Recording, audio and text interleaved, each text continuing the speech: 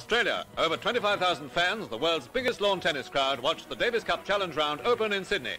And when America's Vic Seixas and Australia's Ken Rosewall came out for the second single, Australia and the holders were one down. On the sidelines, famous Cup heroes of the past, Ted Schroede, Jack Kramer, and Australia's Ken McGregor and John Bromwich.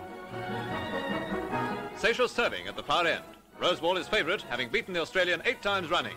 But Seixas, by net-storming tactics, wins yet another vital point. Rosewall facing the camera. It's match point for Seixas, and victory too, a second singles triumph for the USA. On the second day, Australia's Rosewall and Hoad met Trabert and Seixas in the vital doubles. And in the packed arena, our Australian observer described the final thrill-packed moments. Rosewall serves, and an overwhelming attack brings the Americans 3 match points. Now watch as the Australians fight back.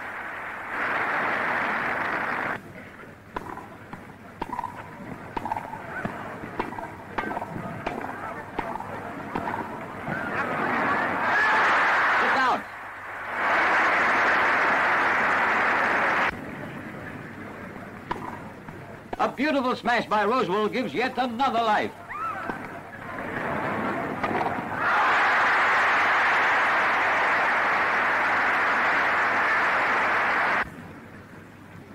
Trabert's forehand return of service is called out, but the Americans are not so sure.